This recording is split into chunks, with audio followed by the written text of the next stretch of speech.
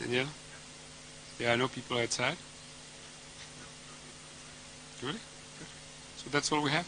So if I may ask you to come a bit to the front, because the room looks a little bit funny the way it is right now. So if you don't mind, come to the front. And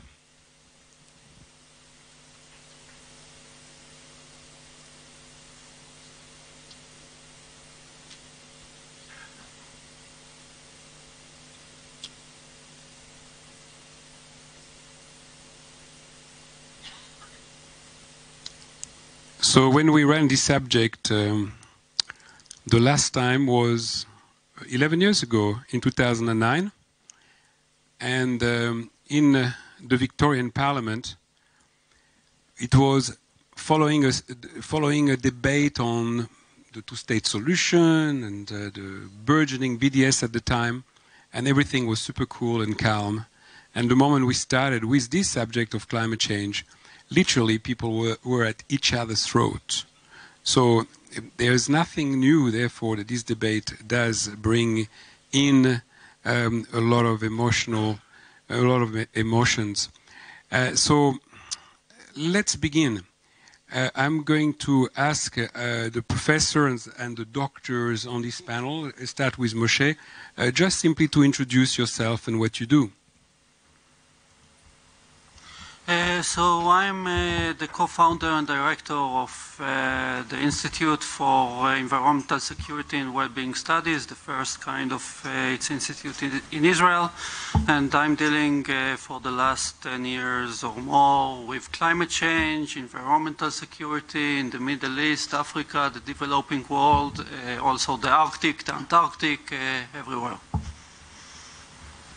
Very good. Pinchas? I'm an atmospheric scientist. I did my PhD at the Hebrew University and then my postdoc at Harvard. And then I served as the head of the Porter School for Environmental Studies in Tel Aviv University and the head of the Department of Geophysics.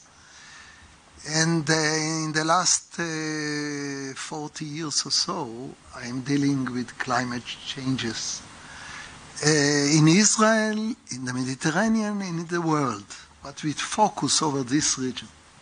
And I noticed with interest that you talk about climate changes in the plural. You'll have to explain that a bit later. Near Shaviv? I'm a professor of physics. I study mostly astrophysics. I also study the effects that the sun has on climate. I just finished being the chair of my department, so now a free person. I was also the head of the professors' faculty union, like in all of Israel, the head of all the... so I'm a unionist. No, just kidding. Anyway, that's my background. Very good. And Yoni? Ona. Yeah, Yoni, please. I'm a professor of chemistry at Ben-Gurion University. I'm not a climate scientist, but I have been working in industry for some time before I returned to academia in the field of solar panels and green energy and so forth. And in the last few years, I've been reading and discussing these issues in various aspects. And as I will comment, there are various aspects, not only related to atmospheric sciences, in this debate. Okay, so as I said this morning, I'm the innocent bystander here. So I'm going to ask very basic questions, because part of the reason I do this dialogue, of course, is that I'm extremely curious, and there's too much that I don't understand, and I want to learn. And so one of the questions I have, which cannot be found in any literature, in any serious newspaper, because they all present things as so finite. You know, things are the way they are, and you have to take it or leave it. But I would like to ask you: has this battle on whether the climate is changing, has that been settled in the scientific community? Is the climate changing? Can I ask you, Moshe, to start answering that? Yes, I can start answering it from Arab world point of view, to give you another point of view that you never are hearing of. So the Arabs are going to have, for the first time ever, next year in Dubai, the first climate week in the MENA history. MENA is the Middle East and North Africa. So the issue of climate change in the Arab world is really also a scientific issue that really is taught more and more in Arab universities, in Arab schools, in all over the Arab world. And now, also what it means is that climate change is part of the national security of states in the Arab world. And if we don't understand that, we miss a lot in understanding the Arab world today. And I can give a few examples, if I may. For example, Syria. The civil war in Syria started because of climate refugees, because of a huge drought that started 2006 and continued until 2011 and more. And then people were out of their elements, meaning they couldn't really everything, all the water wells were dried, so they needed to move. And this means 1.5 million people needed to move. And then it created a lot of frustration against the regime. And then what happened is the rebellion. It started on those peripheries of Dara in the border with Israel and in the northeast side of Syria. Another example, Darfur. Darfur, the genocide in Darfur started because the desert was progressing 40 kilometers in 100 years. And then the Arabs descended on the black agriculturalists and just murdered them in the fight over natural resources. So this is the kind this is what is climate change in the Middle East. A cause for a real trouble, a cause of really collapse of regimes, a cause for a lot of frustration against regimes, and it continues to be so. Yes, but my question is whether the scientific community has agreed on... Yes. But because you are talking about microclimates here, you're talking about certain phenomena that can be happening totally by chance, that are cyclical and so on. Yes. You're talking about a measurement of science as to whether you guys all agree there is no doubt climate is changing and here are the reasons. What you've given me some political things and so on. But I have to say, I am not more knowledgeable now that I've heard your answer. Professor Pinchas. I was asked to give something about the Sufganiya before I start, by Paul Israel. I told him that it's called Sufganiya because it absorbs a lot of oil, and there is a lot of sugar in it, and white flour. I don't touch it for the last 10 years, only to do the mitzvah on the first evening. In a week from now, exactly, I will take a little bit to make the mitzvah. So this is enough perhaps for Paul. Very easy. He's somewhere here. Okay. Now to your question, Alpert.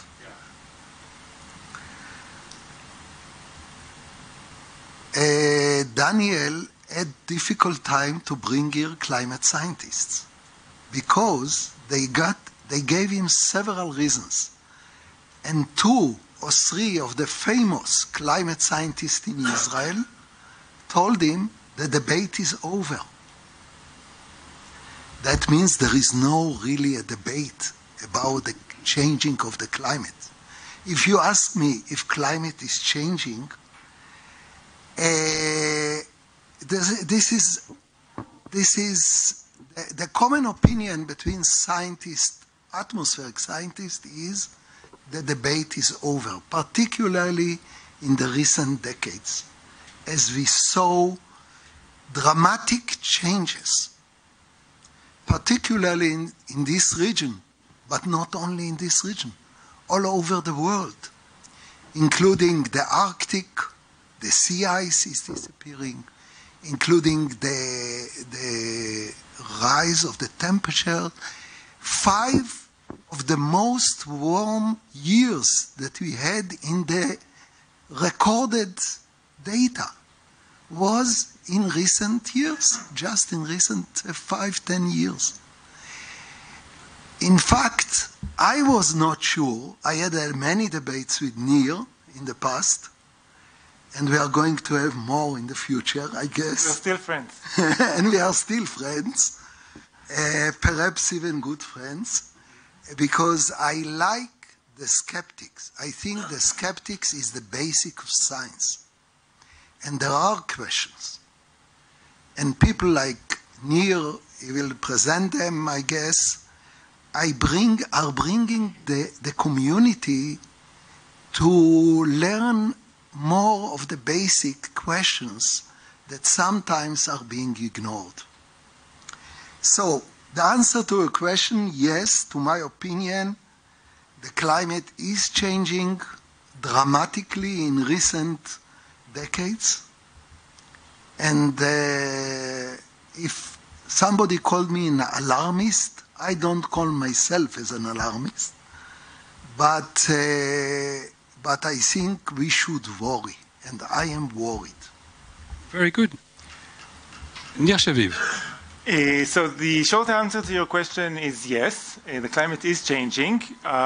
It has been changing since forever.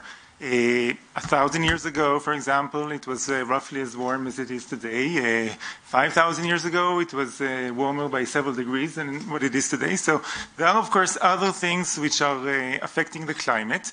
And one of them, the thing that I work on, is the role that the sun has played. And I can show you that there's very clear evidence, as clear as the light of day, that the sun has contributed about at least half the warming over the 20th century. But it's ignored. It's ignored by the climate community.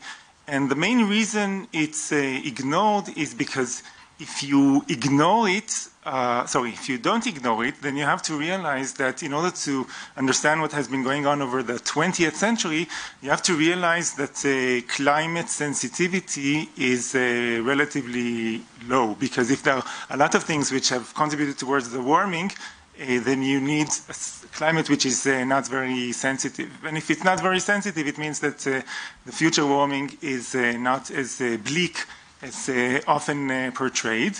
And some people don't like the unbleakness of the future. I mean, I should emphasize... So the answer is yes, the climate is changing. Yes, it is. Okay. So, because I've got so many questions. Okay. So, I will answer briefly. So I'm quoting Richard Lindzen from MIT, who said in one of his YouTubes, climate is always changing. So I think the debate is not whether or not climate is changing, but whether or not, there are 3 other questions which are far more important. The first is it us? Is it changing because of us? that was going to be my next question. So can we go step by step? Because we need to do it on the basic stuff. I would say that the majority... And let me interrupt you here. Yeah. And I'm going to say why I want to do this in a basic way. But you will let me finish my remark at the end. But you already gone too complex. I'll tell you why. Okay, fair enough. Because, you see, one of the reasons I wanted to have this debate here today is because I've got the impression that there is a whole cohort of people out there that are scaring children, that are scaring teenagers. I think that the psychological damage that is being created is far too great. I cannot agree more. And I would like this session to be, with all due respect, let's not use big words. Let's use very ideas that can be comprehended, because I'd like this to be an educational a podcast that can be given to those I will answer to your question directly, I think there is no real argument that the temperatures, the global average temperature, to the extent that it has any meaning, has risen by about 1 and something degrees in the last 120 years. There is absolutely no agreement, according to the IPCC itself, about whether this is accompanied by various changes in various meteorological effects. What is the IPCC? The International Panel for Climate Change. This is the body that the UN has assigned to investigate the effect of man on climate change. This is in their charter. They're checking, is man affecting climate change? So the answer of their answer is that in terms of temperature, probably. In terms of meteorological phenomena, unclear, which means, in the language of lawyers, there is no statistical evidence for that. Okay, so... Oh, but I wanted one more point because... Go ahead. Okay, sorry, because Syria was mentioned here, and there was indeed a draft in Syria, and it was indeed related to the last crisis. But if you look at the statistics of drafts in Syria, for the past 100 years, and this has been monitored by the British since they colonized the Arab world, you see no change in the statistics of drought. So there was a drought, but it's not due to global climate change. It's just part of the weather in Syria. And that's statistically meaningless. Okay, very good. So now for the next question, which you took it out of my mouth before, is this a change in temperature in climate that we are observing, given that everybody agrees that there is a climate that is evolving or changing? Is this due to mankind in whole, in part?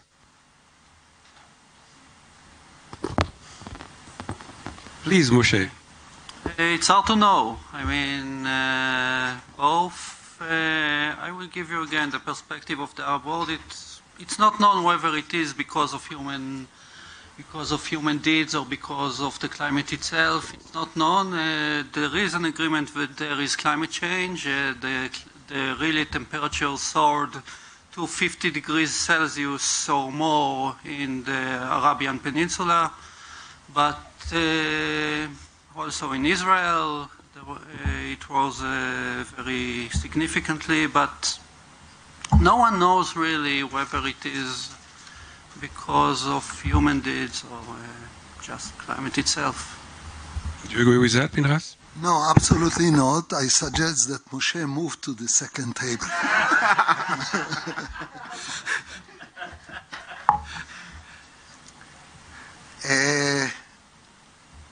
You mentioned Professor Linsen. He was my supervisor during my postdoc. He's one of the very famous and very well-known dynamicists in the world. And I had many, many arguments with him. And he will not agree with me, but he gradually changed his mind, like Nir did, and giving more and more part to the anthropogenic activity. Let me bring you one fact which is amazing. Professor Paul Crutzen, who is a Nobel Prize winner about the ozone hole, is environmental scientist, very well known. And I had the opportunity to talk with him several times. He suggested to call this new period, the last, starting from 100 or 150 years ago, to call it Anthropocene. That means a new era in the history of the climate, that the climate is dictated by the human being. Now, it's very, very difficult for many people to accept it. But it is based on so many studies. And the IPCC is the Intergovernmental Panel on Climate Change is very clear about its conclusions on this. They call it not likely, but most likely, even higher, about the anthropogenic effect. So, we are in a new era that didn't exist in the climate of the atmosphere ever. The humans are changing the climate. And here, Shaviv? It's actually, okay, so if you look at the evidence that CO2 has a large effect on climate, you will find that there is no firm evidence that it has a large effect. If you open the IPCC reports themselves, they tell you from the first report in 1990 until recently that if you double the amount of CO2, you will increase the temperature anywhere between 1.5 and 4.5 degrees, which is a factor of 3 uncertainty. And with this uncertainty, you cannot explain... one conversation, please. You cannot explain ab initio and reach the necessary conclusion that most of the warming over the 20th century is necessarily anthropogenic. And in fact, there is a range of evidence showing you that CO2 doesn't have a large effect on climate. On geological timescales, we have had variations which are a factor of tenfold variations in the CO2 level, which have absolutely no effect on the temperature. There's no correlation between CO2 and temperature on geological timescales. So you can actually place an upper limit that if you double the amount of CO2, you cannot increase the temperature by more than 1.5 degrees, which is just below this range quoted by the IPCC. So just looking at the IPCC reports themselves, you cannot reach the conclusion that most of the warming is necessarily anthropogenic. And in fact, the evidence that the IPCC uses is only indirect evidence, namely that supposedly the temperature increase that we have witnessed is unique, and if it's unique, it's mostly anthropogenic. And the second argument is that you don't have anything else to explain the warming with, and as a consequence, it must be humans. This argument itself is also faulty because we have something else to explain a large part of the warming. Okay, and yourself? Yes, so this is a logical statement in terms of scientific logic.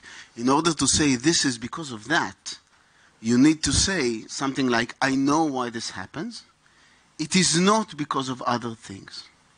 Now, climate is a complicated thing, and it has changed in the past. There is essentially nothing very special about the last 50 years of warming. It happened more or less at the same rate at the beginning of the 20th century, with essentially no increase in CO2. So there is precedent for this kind of rise. In fact, for the temperatures that we have, there are several precedents in terms of temperature proxies that have been evaluated, past temperatures. You see temperature was essentially as high as now, or even higher in the medieval times, around 1200 AC, and probably around year zero were as high as now. So there's nothing really special about temperature being as high as they are now. There's nothing really special about the rate of change of temperature now. So one has to say, in order to attribute the recent change to humans, you have to say, we know why the temperature rose at the beginning of the 20th century, and this is not happening now. And neither of these statements are correct. No one knows really why the temperatures rose at the beginning of the 20th century, and ergo, you cannot say that these conditions are not present now. So are we contributing to the rise in temperature? Maybe. But there is no clear evidence for that, and definitely one cannot attribute a given number to that. This is why in the IPCC reports, the attribution is spread. It could be any number between 1 degree and 5 degrees, and any number in between, and we just don't know. So there is no agreement as to why this is happening, it seems. But is it totally incompatible for those who believe that it's man-made that they can also see that there is a cycle. I mean, we live in the atmosphere of the sun after all. And what I'm curious about is how those models work. I mean, surely if, for instance, let's say you and I have the same model, and I believe that the atmosphere of the sun plays a role that is 50%, you believe that it's 20%, automatically we're going to be getting some different results because the variable determine the outcome. The most difficult thing in those models, and I know because I did financial models and it's very similar, how do you determine what the variables are? And how do you do it as a scientific? You want me? Or? I would like you to answer this because he doesn't believe that. I think I was not you're the only one that I can ask the question to. Okay, perhaps I'm the only one here who built his own model, atmospheric model from scratch in my PhD. It was very difficult, but it's very simple. The basic idea is simple. You solve 7 different equations with 7 variables, and the solution is not simple. It can take thousands, perhaps 10,000 of lines, coding lines in computer language. I tell you something. I think the most basic problem of people who are skeptic is because they don't believe that the models can do the work. And this is the main basic of your question. No. The basics of my question is as follows. In the financial world, we know that the more variable and the less predictability. That's true on all financial market. If you want to get to a model that is predictable, you reduce the variables, you don't increase them. That's the first thing. The second one, you work from a set of data.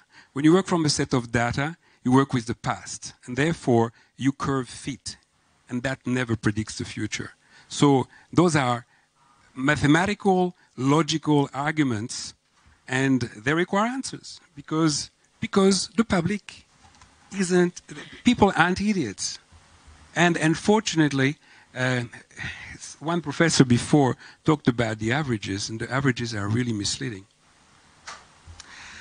Let me tell you something about what I want to explain about the models.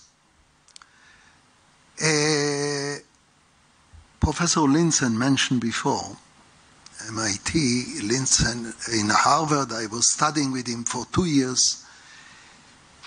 He said to me, what if the model, and Nir also has it on one of his slides, so what if the model is working to produce the changing of the temperature in the 20th century?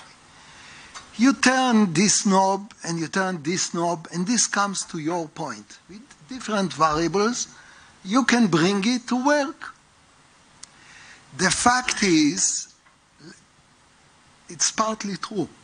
In fact, when I was suggested to do my PhD, building a model to explain the storms, the stormy wind in the Kinneret, in the Lake Kinneret, during each summer day, when you go there at around noontime, if you arrive at 12, the Lake Kinneret is like a mirror. And then at 1:30, like on the clock, at 1:30 to 2, it becomes stormy, and they have to start working, the police there, to rescue the people who are in the Lake Kinneret, which becomes so with a lot of waves. When I was given this exercise by my supervisor, Professor Neumann, who was the head of the department at the Hebrew University, I really was skeptic. I did not believe that a model, I was talking like you, I was thinking like you. I didn't believe that a model is able to generate this wind, which starts in the Mediterranean and then drops into the Lake Kinneret and causes these storms. But once I did it, and I saw that it works, not only works, it worked so nicely. Giving the time when the sea breeze from the Mediterranean arrives and drops with a high intensity into the Lake Kinneret every day. Then I realized the power of the model. I told it also to Lindsay, because he didn't really believe that when I presented it as a seminar at Harvard. I think this is the basic problem of many people, because models are something that you don't believe in it. You can do whatever you want with the models. But models do work, and they explain so much. Let me give you one simple example. When I started working on global warming, I noticed, it was 30, 40 years ago, that precipitation is predicted to drop all over the Mediterranean, including Israel, but not in the south of Israel. In the south of Israel, many of the models show increases of rainfall. And this was 35 years ago.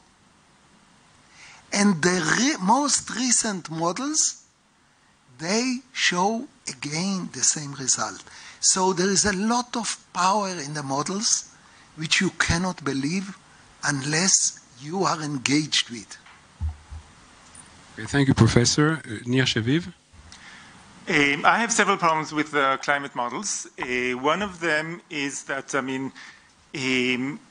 because we don't know, there's some of the physics that we don't know, and it's basically parameterized, and that's one of the reasons why the IPCC still thinks that the climate sensitivity should be anywhere between 1.5 to 4.5 degrees.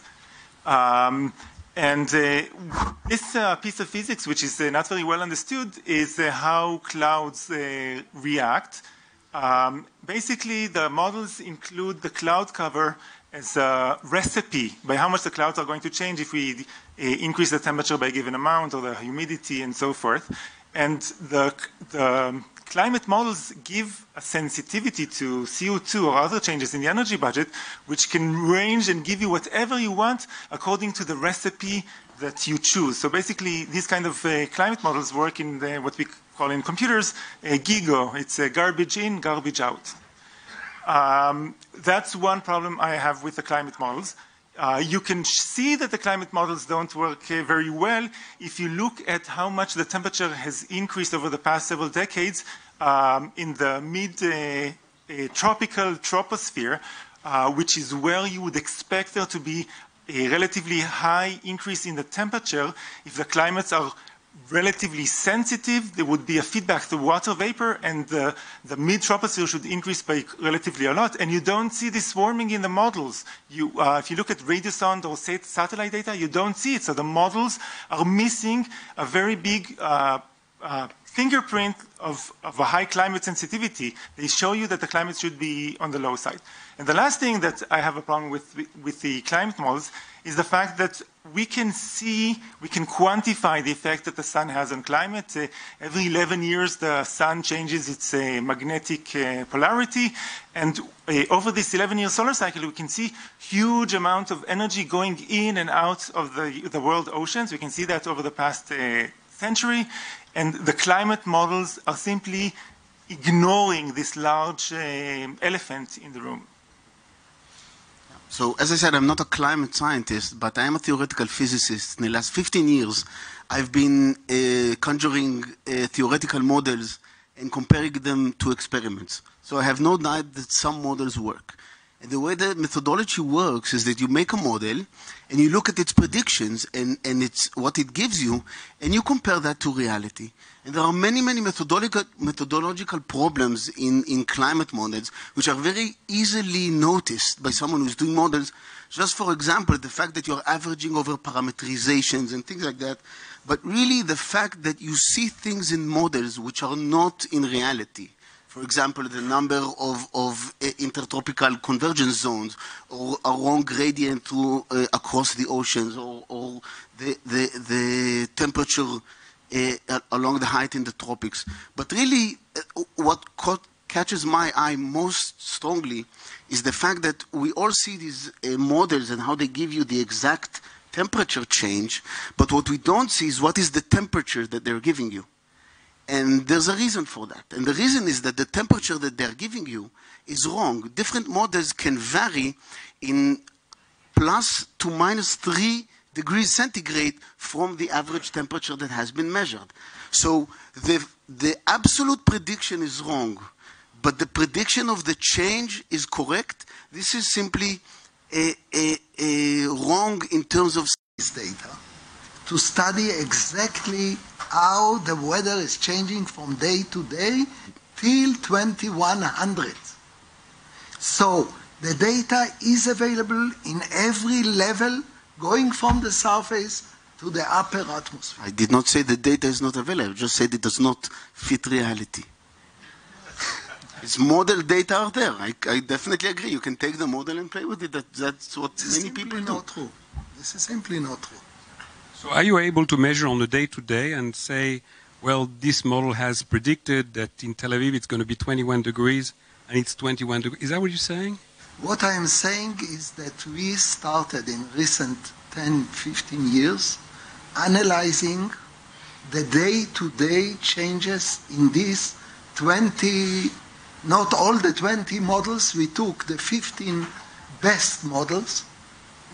And by the way, these are very good groups. You are talking about parameterization.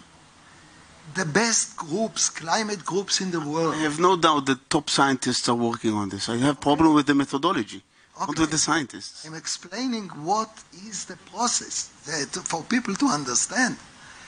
Each group, each climate group, we don't have such a group in Israel because it is a lot of effort. I would like to establish one. And a lot of money. But each of the groups no doubt a lot of money. is trying to perform the best. And they are choosing the best parameterization they can choose for each of the processes. The cloud, the turbulence in the boundary layer, and the interaction of aerosols. Each one has its own parameterization. And the amazing thing is that they all show that increasing of the greenhouse gases, not only CO2, the all greenhouse gases, the methane is important, and the feedback with water vapor is doubling the warming. And they all, I am not surprised that it's 1.5 to 4.5, but they all show the same direction. And do you want to take the risk that they all agree that it's going to be much warmer than today and all what could come along with it? Okay, Michael. Yes, thank you. I'm not a scientist, but I've been to Greenland and I've seen the effects of the melting of the ice cap. I know that the Northwest Passage, there used to be 2 vessels a year could get through. There are now 250 ships a year going through the Northwest Passage. I've been, when I was a young man, I was a teacher in Swaziland in southern Africa, and I visited the Victoria Falls, which was a most magnificent waterfall. I saw a television program this week. There is no water in the Victoria Falls because the rivers, the Zambezi, has dried up. Now, I know because in my time in Africa, there were rivers that dried up, and then the rains came, and there were seasonal rivers, but not the Victoria Falls. And if you talk to people in Iceland, which is an interesting country because of the volcanic heating of their, and they will be completely carbon neutral because they take the water from below the volcanoes. They have got a research project there which is looking at fish stocks and the acidity of the water and the temperatures of the waters caused by the melting of the ice, moving the fish from one area to the other. Certain types of fish can thrive in certain types of waters, others thrive elsewhere. That is a massive consequence for coastal communities and so on. The Gulf Stream, which comes across the Atlantic, which means that the UK has temperate climates, and that our winters are not supposed to be as cold as Sweden's, the Gulf Stream could be diverted. That will change a whole range of things. We talked about the movement of people that are caused by droughts in Africa and refugee movements. Now, whether the human contribution to this is 10%, 20%, 50%, 70%, I don't really care. I know that changes are happening and we have got to mitigate those changes. And our Parliament has unanimously voted that there is a climate emergency.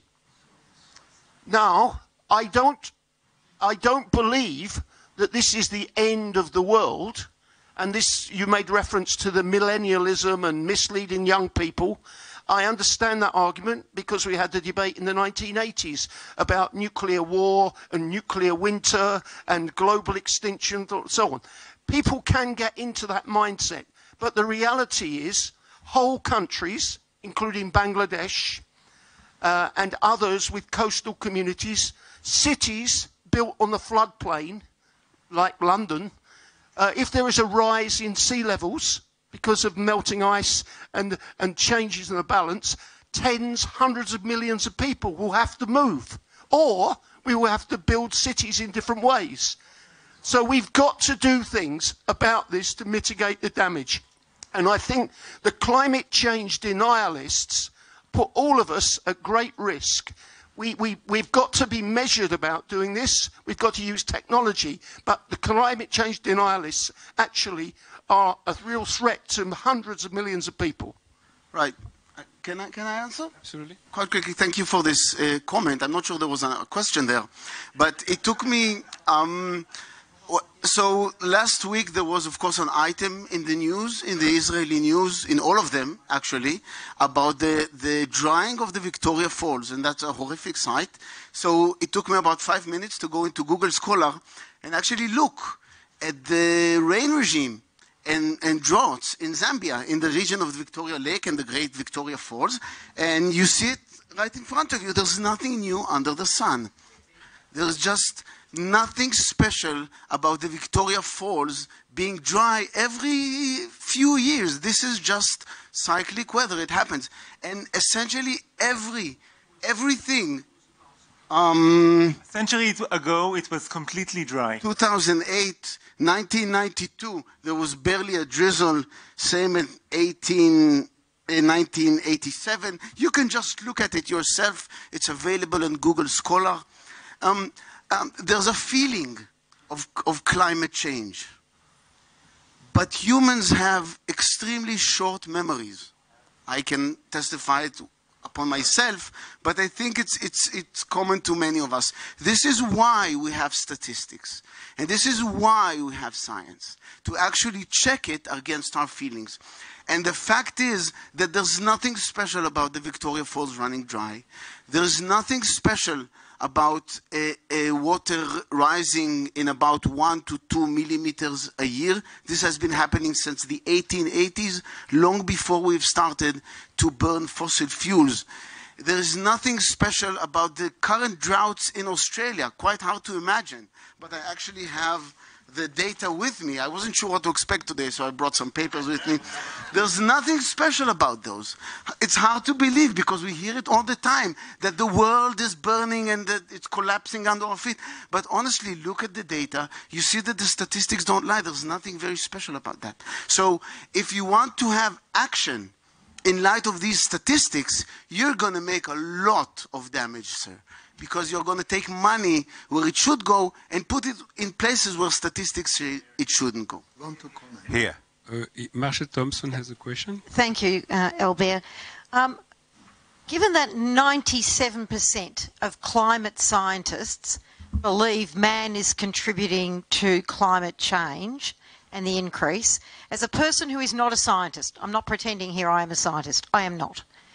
But we do have to, as governments do, to consider what that means. And I am a person who likes to believe in science. And I was fortunate enough to be able to participate in a climate change session at Parliament House in Victoria in the early 2000s, where we brought in a number of climate change specialists from Australia and Melbourne to talk to us about climate change. And the one professor that I spent quite a lot of time talking to, who convinced me of this argument, he said the sun is contributing to climate change. He's not denying that it isn't. He's saying it is. But he says over the last century, and particularly in the last 50 years, man has contributed more to the changing climate and will continue to do so unless we do something about it. So instead of having an either-or fight about this, if there is within the science world some consensus around, and 97% is a pretty good consensus, around the notion that yes, the sun is contributing, but man is contributing more, then surely man has a responsibility to take action to ensure it doesn't increase beyond the realms that we can deal with. Because the truth is, governments are now looking at how suburbs are going to have to be planned in the future. I read my own newspapers at home this morning, and my own suburb where I live is now going to be prone to flooding because of climate change. I'm now wondering what I need to do in my own suburb. But 1 second, please. Tony, 1 second. wish I had a waterfront house. 1 second, please, But- Tony. So I just think that this has gotten very political and very heated, but I would like you, Yes, Alpert. I'm trying to calm it down. No, and I'm just going to say, Because a Alpert. panic will not get us anywhere. And I think, Alpert, that what I want to commend you for, Alpert, is that we actually talk about the science. And for me, the science indicates that the man is responsible for the majority of global warming, and we should be taking action. So if you don't mind, I would like to just raise a couple of points on what you said, Masha. First of all, at the time of Galileo, the consensus was that the Earth was flat. Now, science is not a democracy. And one person could be right and everyone else could be wrong. Let's agree to that. Even 100% of the people can be wrong. Exactly. Exactly. So the facts basically don't care about whether you agree or not. So we are here to try to discover what is it that makes this whole thing tick. And quite frankly, there's so much politics in this that I just don't believe that number of 97%. If you are able to prove to me that there are 97%, show it to me. Nobody is able to do that. Tony. No, Piers, actually, Alpert. Piers. Sorry. Alpert, I think 98% of statistics are wrong in the first place. Second, the Zambezi River Authority publishes daily data flow on its website. They're taken at Victoria Falls, which are magnificent. And according to the data I've just been able to Google, the latest flows this month, from December 2, say that the water flows actually increased, closing at 227 cubic metres per second, slightly higher than the reading on the same date last year. Thank God. This is empirical data, of course, And the third point, my final point, is that I've sailed twice across the Pacific and visited a number of islands on the way. I was in the Miek archipelago this time last week in the Bay of Bengal. Every island I ever visit, I ask if it's inhabited. I ask the locals, has the water increased? Has the sea level increased? Across the Pacific, and particularly in Kiribati, which is one of the go-to nations for the IPCC, the land mass above sea level has actually increased over the years that I've been visiting it. And in the Miek archipelago, the fishermen I spoke with looked absolutely blank because they say they're not using longer lines. The water level is exactly the same as it was when their grandfathers taught them how to fish. Thank you. So yes, but I'm not sure that the anecdotal evidence of that kind or the one we heard before, I still don't know if that's scientific because it's only observational. And I'm trying to get back to the science. We all, I hear so much people talk about the science as if the religion. Is it a religion we're talking about here? So let me remind you of Karl Popper's definition of science. Do you remember all what Karl Popper said, 1937 or 36? Okay, what is scientific is that what is open for falsification. If you are unable to open up, then it's not scientific. So is it religion? Religion is totally closed. You cannot falsify a religion. You will not convince someone who believes in God that God doesn't exist. But you are able scientifically to open up and rerun the experiment and find the fault. And the criticizing of the science is what makes science. The moment we stop doing that, well, we're back into the Middle Ages. So let's be open, and I don't want to prejudge of the outcome. First of all, we're not going to find the outcome here today, but I just want to give people a sense about what's required to actually be inquisitive again, and not just go with those little kids that are panicking and putting makeup. And seriously. So, Shaviv, you wanted to answer. Yes, first of all, I'm really happy that you want to discuss the science because I think this is something that all the climate change issue, basically left the realm of science. It's very hard to have a decent scientific conversation with the present atmosphere when you're being called a denialist, for example. Denial is some kind of I think a derogatory word that should not be used. I'm skeptic. As a scientist, I'm supposed to be skeptical of everything until I see the data. Now, as for the science itself, you say that you were told by a scientist that the sun is being taken into account. That's wrong. What is being taken into account are just changes in the total irradiance that the sun has, the small changes in the luminosity of the sun, which are typically an order of magnitude less than what you see going in and out of the oceans every 11-year solar cycle. And if you don't take the real effect that the sun has into account, you reach the wrong conclusion. So the way I see it, as I said, there's an elephant in the room which is totally ignored by the climate community. And if you wish to continue to ignore it, then you will remain with the wrong conclusions. I want to answer. Please. The solar activity, as another explanation, was refuted from several directions. First of all, solar forcing cannot explain the 20th century observation. It causes stratosphere to warm faster than the surface. No, it doesn't. While the stratosphere is cooling. The stratosphere is cooling. Also, we have direct satellite observation of solar irradiance since 1980, and it is overall decreased. And during that time, when warming occurs.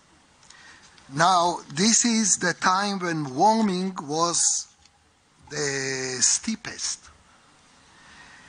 And third, the ionized particles are too small to be effective cloud condensation nuclei. And the CERN experiment that were done on clouds, they show that cosmic rays are not significant. And the last point is that cosmic rays are dominated by the 11-year cycle, and they are not seen in the global temperature. The answer, your answer in one of the papers regarding the ocean effect was also, does not answer the problem. This is the points. Now I want to answer Moshe, and Can I address the criticisms? if we go to the solar, okay.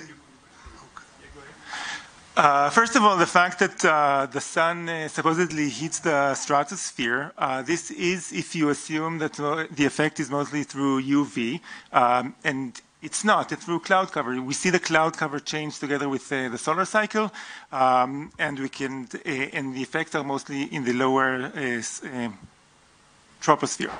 The second point is you said that solar activity has decreased, and indeed it decreased from the 1990s. I never said that the sun effect explains all the warming. Humans have contributed towards the warming. And if you build a model which takes both into account, you realize that about half the warming is solar and half is anthropogenic. However, the claim that you cannot explain the warming because it decreased is akin to saying that the sun doesn't warm us because between, say, noon and 2 p.m., the temperature is increasing, but the solar irradiance that we get is decreasing. That's because of the heat capacity. And the same thing goes for the 11-year solar cycle. The reason it's very hard to see a temperature change over the 11-year solar cycle is because the ocean's heat capacity. But here is a graph that shows you the sea level change together with the solar activity. And you see that every time the sun is more active, the sea levels are rising. And on short time scales, it's because of thermal expansion. So this is 10 times more than what say mainstream climatologists are willing to admit the effect that the sun has. And again, if you exclude that, you get the wrong conclusions. And the fact that the stratosphere is cooling is actually a signature of the CO2, but it shows you what the effect is on the radiation budget. It doesn't tell you anything about what the net change in the temperature is.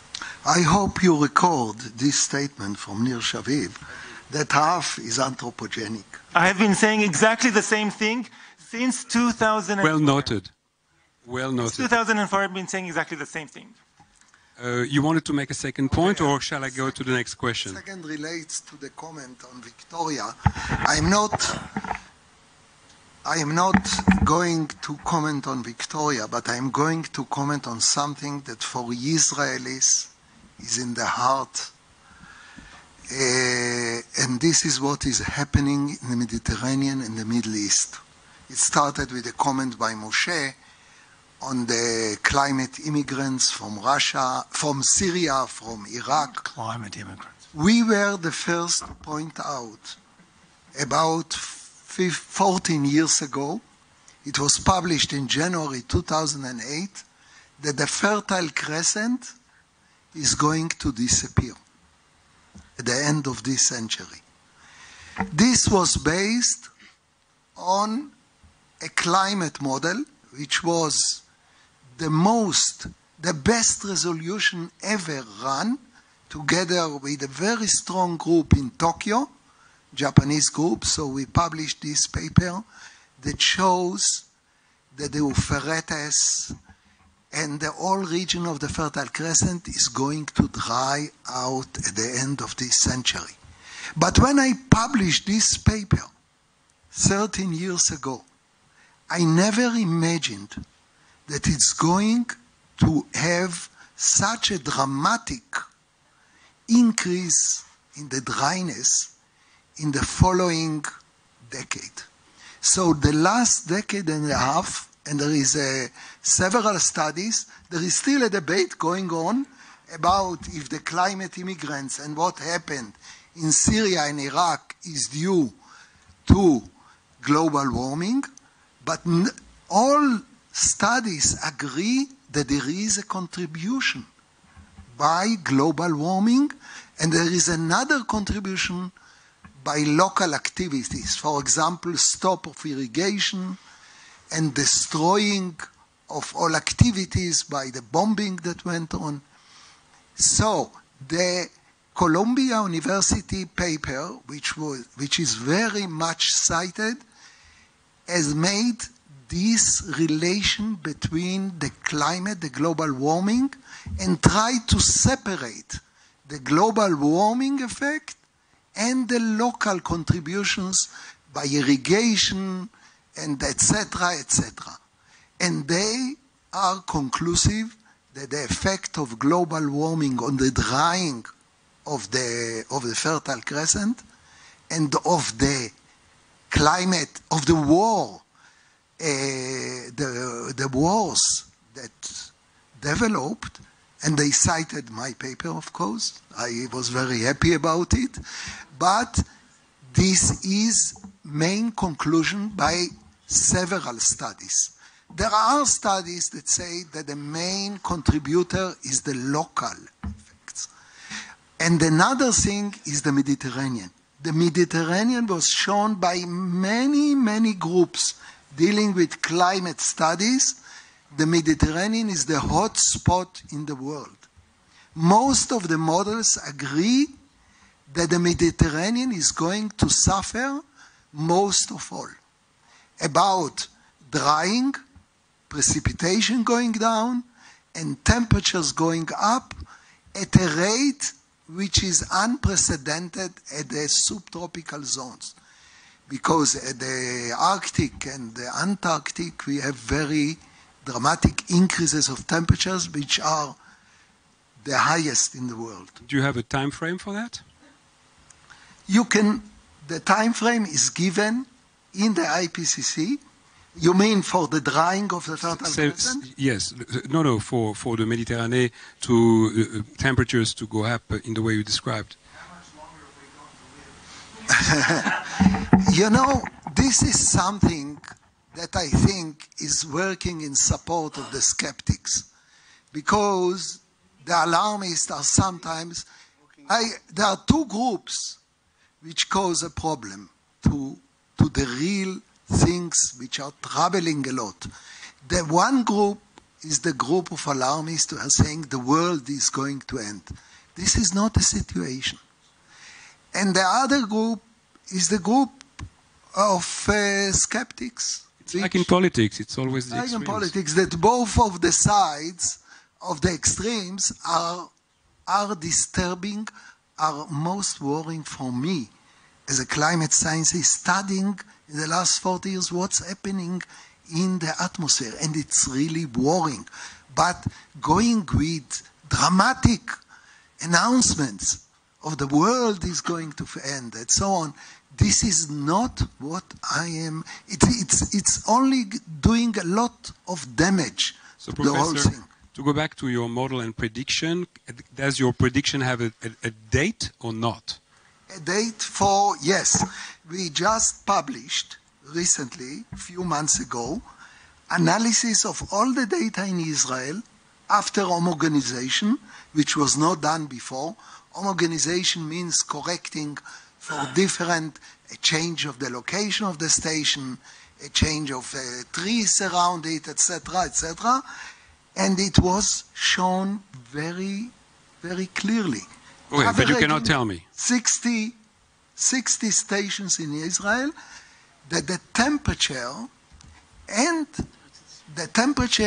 is now exceeding in a rate that we never had. A double of the rate, if we take from 1950 till 2017, which is about 0.2 degrees per decade, since 1988, it doubled, more than doubled.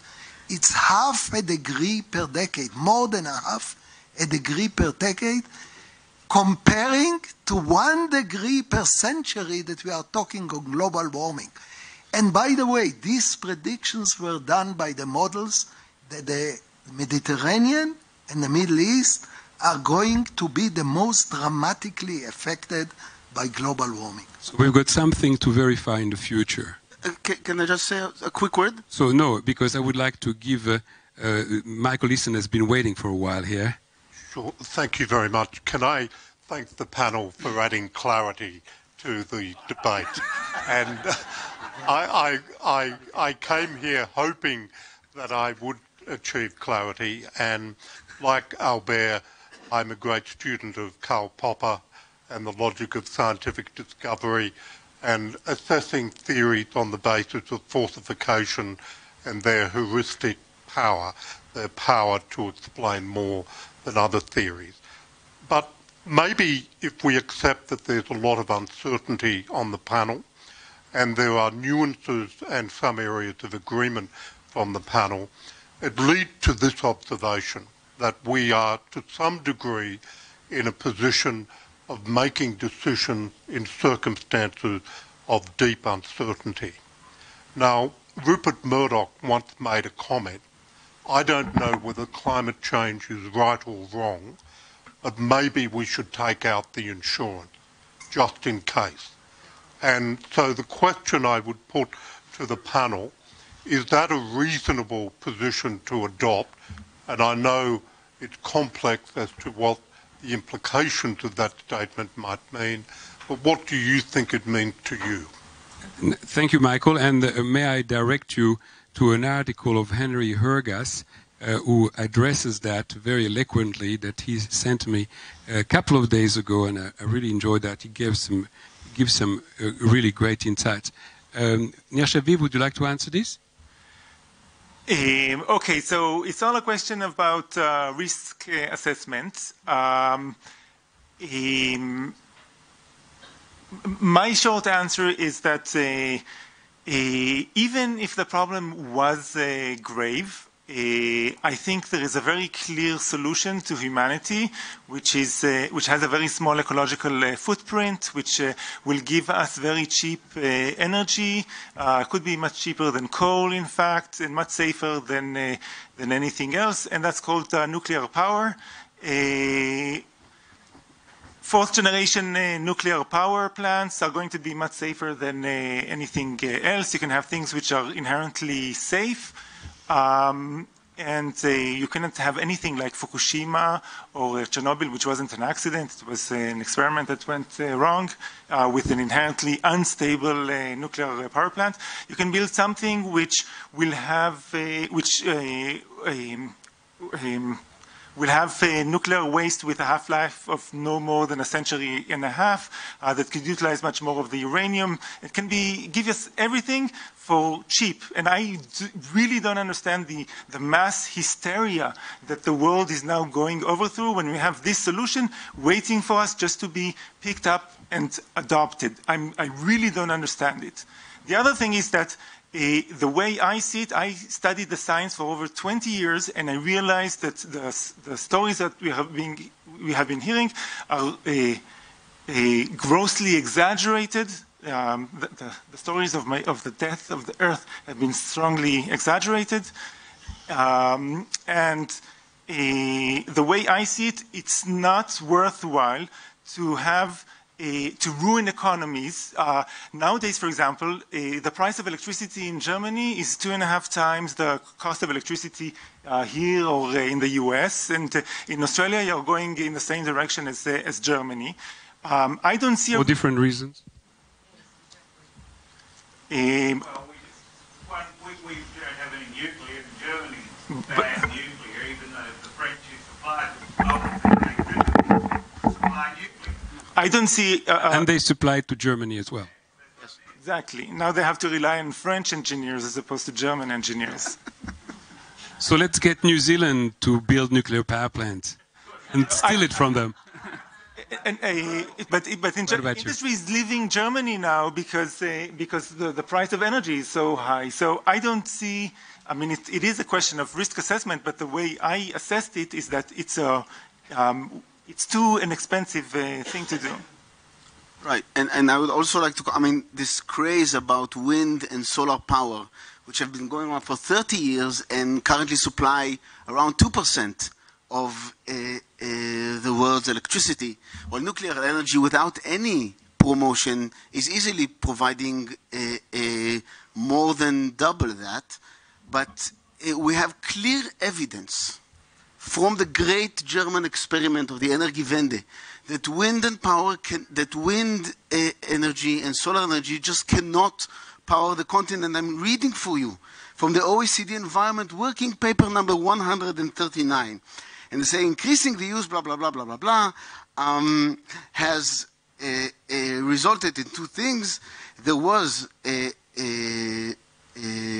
significant increase in renewable energy quotas. Of course, they give subsidies to this. There was increase in installation of renewable energy, but there was no robust effect in these factors on emissions. So are we just building windmills just for the sake of building them? Or are we doing this to reduce emissions? And of course, I'm not sure reducing emissions is worth doing, but even if you take the idea that we must reduce emissions, we simply cannot do that by wind and solar energy, and we know and understand the engineering reasons for that. And it's extremely simple. And you don't need to be a theoretical physicist or an atmospheric scientist to understand that wind only blows some of the time, and there is nowhere on earth there's sun at night, just nowhere. Thank you. I've checked. Moshe. So Sorry to interrupt you. No, this is fair enough. That's all I had to say. Moshe. No, the question really is concerning what you asked, is what we can do, given there is a climate change, what we can do in the different governments, in the regional level, in the governmental level, in the state level, what we can do to mitigate it. And the issue begins with, and the catastrophe is caused by two factors really. First of all, population growth. We have a huge population growth and huge stress on natural resources. The other thing is lack of management of natural resources by the states. We see it also in Israel, we see it elsewhere, everywhere around us. We see it in India, for example, where 600 million people are now water stressed. We see it everywhere because of mismanagement of natural resources. The catastrophe also is happening. So climate change is just increasing the effect. But first of all, we are to blame by population growth and mismanagement. As for the nuclear issue, it depends where you locate the nuclear plants. I mean, it can be great, but if you locate them, for example, near Alexandria, and Alexandria is supposed to sink, according to all models by 2050, then it's not good. Or if you locate it in the shores of Bangladesh, which are also supposed to sink, it's also not good. So it depends where you locate them. I can just answer that. So there was a power plant located on the shores of a small town called Fukushima in Japan. In 2011, there was an earthquake about 60 miles off the shore, and the tsunami hit. You've all heard probably about the Fukushima accident. How many people died from that accident due to radiation? The answer is 0. That is completely true, and I can give you the reports. And the reason is that the amount of radiation on the fence of that facility at the day of the disaster was about like having a mammogram, about 3.5 millisievert per 20 hours. So this is a consideration, But it's a general consideration which has nothing to do with climate change. When you build a power plant, any power plant, you need to think about where to build it. You are correct. You need to manage your resources, and of course land and engineering, and these have to be managed. But has nothing to do with climate change. We need to follow the facts, ma'am. And the facts are that there were no deaths in Fukushima at all, while there were 16,000 dead from the tsunami itself. And 9 people were exposed to a mammogram. Those are the statistics. No one will die from radiation in Fukushima. And as Nir correctly pointed out, we're going towards better nuclear reactors. So of course, I totally agree with you that resources need to be managed. But this is a generally correct statement which has nothing to do with climate change. Talking about nuclear, there is one question that really is burning me that I need to ask, because I never hear it anywhere. I don't read about it, and so I don't know if it's ignored because my question is totally stupid. And it's possible that it is. It is possible. In 1954, there was the first atmospheric bomb that exploded in the Bikini Atoll in the South Pacific. It had a devastating effect well beyond the expectations of the scientists that were there at the time. I believe they all succumbed following that. And it was described that the region that was affected by that first atmospheric bomb was as large as the region between New York and Washington.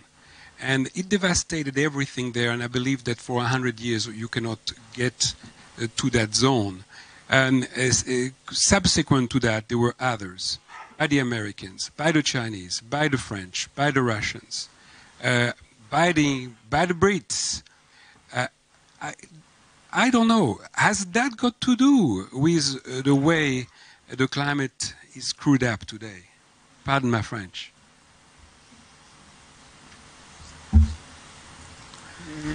So it's not taken into account in any studies? No.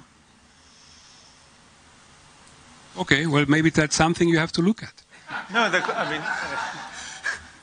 there is no known way that it can have a large effect.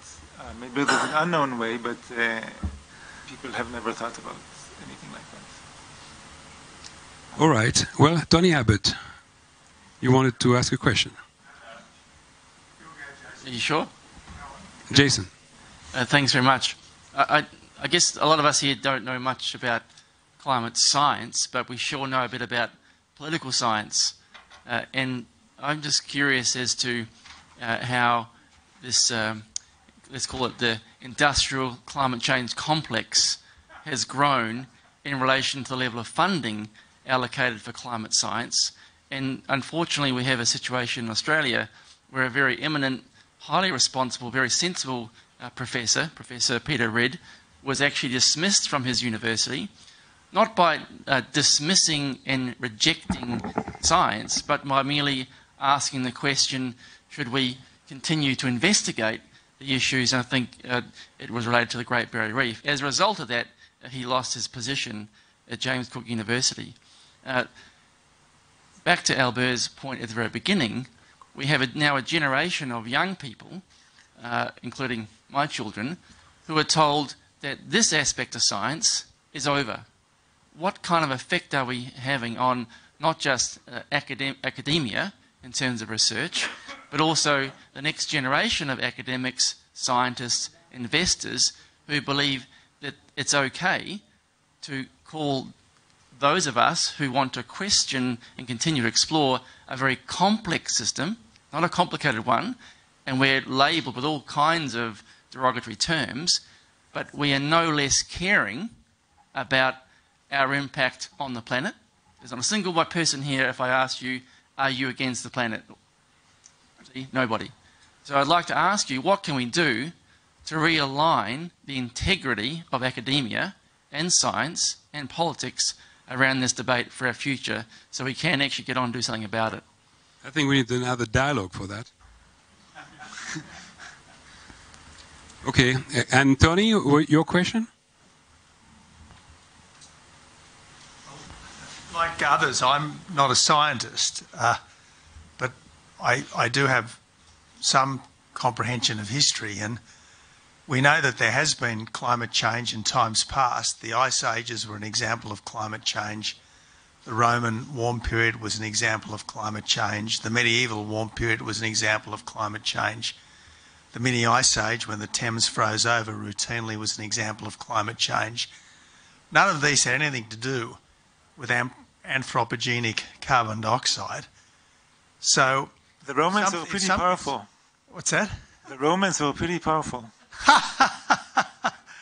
Exactly right. But if something other than mankind's carbon dioxide emissions drove climate change then, why do we assume that the only thing or the main thing driving climate change today is mankind's carbon dioxide emissions?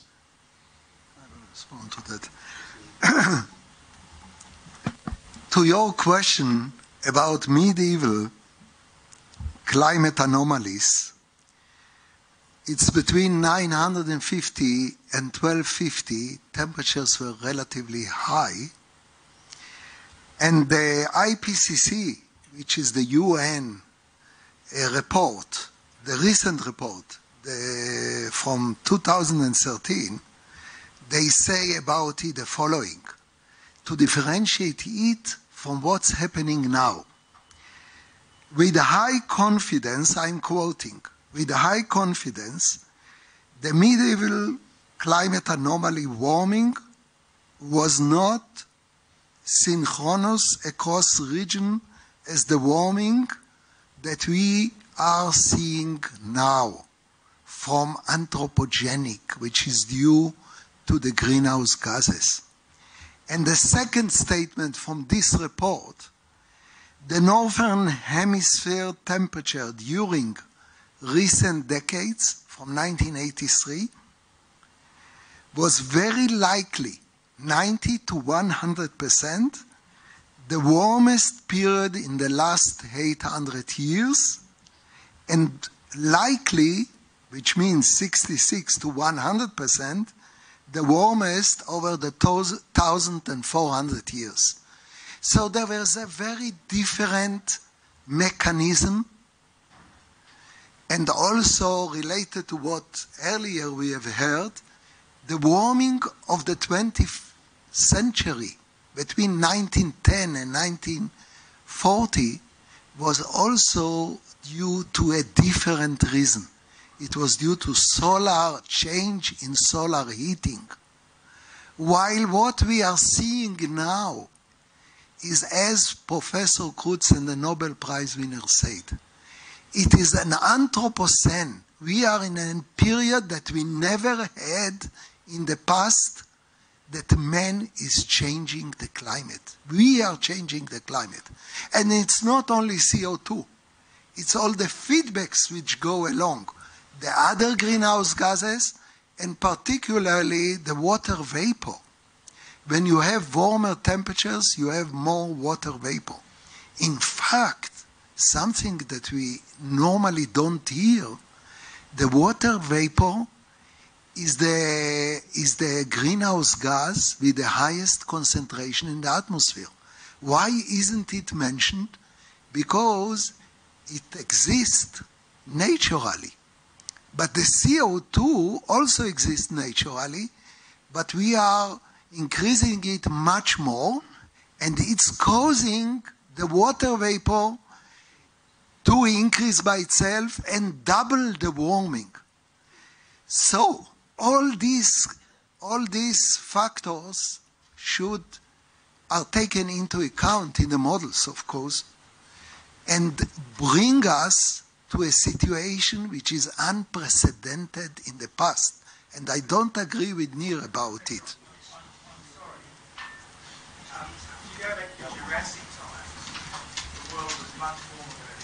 Can you take a microphone?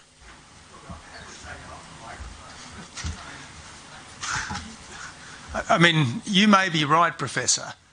Perhaps the medieval warm period was a localised event. It was warm in Greenland, but it was cold everywhere else. Maybe. But if you go back to Jurassic times, the whole globe was much hotter than it is now. If you go back to the Ice Age, the whole globe was much colder than it is now. Something made the climate hotter, something made the climate colder, and plainly, in those days, it wasn't mankind's carbon dioxide emissions. So if the world could be hotter and colder than it is now without any of man's influence, why do we assume that whatever is happening now must be primarily due to man's influence? That's my simple logical problem, not being... Okay, the larger the periods that we are talking about, glacial and interglacial changes, are due, as the IPCC explains, is due to what we know are the Milankovitch periods, which were explained in the 1930s by Professor Milankovitch, looking into 4 parameters which have to do with the Earth surrounding, revolving around the Sun. There are 4 different parameters which cause fluctuations of the order of 100,000 years, of 40,000 years, which have to do with the angle of the Earth axis compared to the Sun, and other like the eccentricity of the... So there are additional 2 parameters, 4 parameters which explain these glacial, interglacial variations. But we cannot explain these parameters of Milankovitch to explain what's happening now. The only valid theory is the greenhouse gases. The solar activity, it was shown in several publications that it's not explaining what is happening. No, it wasn't. Okay, so I'm going to ask Yoni to answer this, and then we're going to wrap up. Just a quick comment. I'm just reading a paper right now. It says a 2,000-year global temperature reconstruction based on non-tree ring proxies, and it shows proxies. I mean, you cannot measure the temperature 1,000 years ago, right? So you use proxies. These are measures, whatever measures, which correlate with temperature, and you can see those. This is just from the paper itself from 2008, and they're scattered all over the globe, and they all show the medieval warm period. So it was probably not local. And then one must ask, if this paper was out in 2008, why would the IPCC write something like that in 2013? And this goes back to the previous question about political sciences. Okay, well, if I may, first of all, I would like to thank Moshe, to thank you, Pinchas, to thank Nir and Yoni. And I would like to ask each and every one of you to say a few words to conclude. And we're a little bit early, but why not? It's been a long day. Yoni, we start with you. Thank you. So first, I'm very happy to be here, and I appreciate the invitation. We must look at the data. We cannot look at models. Models are not data. Models should be used to explain the data. And when considering a problem this large, which has so many steps in it, like, is the temperature changing? Is it us? Is there a climate crisis? Is there something we could do? We must look at the data that we have available to us. That's it. The thing I want to stress is that you should not fall into the pitfall of fallacious arguments. We are being brainwashed by things like the 97% consensus, which, even if it was correct, is irrelevant. We are being shown pictures of stranded polar bears wherever. It's koala now. It's a stranded koala bear on an iceberg in Alaska. We ran out of polar bear pictures. It's irrelevant. First of all, it's wrong in the sense that we have now more polar bears than, like, 4 times as many polar bears today as there were in 1960. And it's the first species ever to enter the endangered species list, even though it's doing much better than it did decades before. And So a picture of a polar bear is not evidence that it's doing bad. It's not evidence that a specific polar bear is suffering. It's not evidence that there was warming. And even if it was evidence of warming is not evidence of warming by humans. Okay, so as my friend Yoni said, we have to look at the data, and the data doesn't support the fact that the CO2 has a large effect on climate. Actually, you have data that shows you the opposite, that CO2 increases the temperature. If you double the amount of CO2, you will increase the temperature by anywhere between 1 and 1.5 degrees, which doesn't worry much. It doesn't worry me much, and it shouldn't worry you too much either, especially given that we have this clear solution on the table, which is nuclear power. Talking about data, I was dealing with data, studying the global warming and additional effects for many years, and I agree with you, but the data does not provide you what is going to happen in the future. So you must rely on models. And all my debates and all my talks, I always start with the following sentence. I hope very much that all these predictions are going to fail. But unfortunately, I am very much worried. Look what happened even this winter in Israel.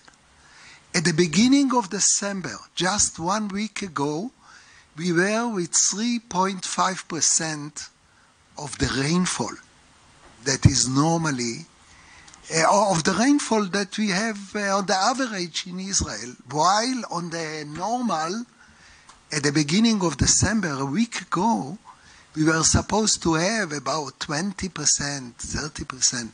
This wave of rainfall that we had last week brought us a little better, particularly in some region over central Israel, but we are still far from what we used to have. What is it, 15 December? We are very far. And the models, the greenhouse gas models, the global warming models, they showed it 40 years ago. Jules Charny from MIT, 1969. It was shown there. So it happens.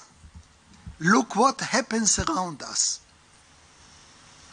And I would like to continue your thought and say that it depends on us, really, on us, on our management, on population growth, whether those predictions will come true or not, whether there is a catastrophe or not. This is depending on us. It doesn't depend on the climate change. It depends because climate change is just increasing current problems that we have. Thank you very much, everyone. I'll see you at the gala dinner.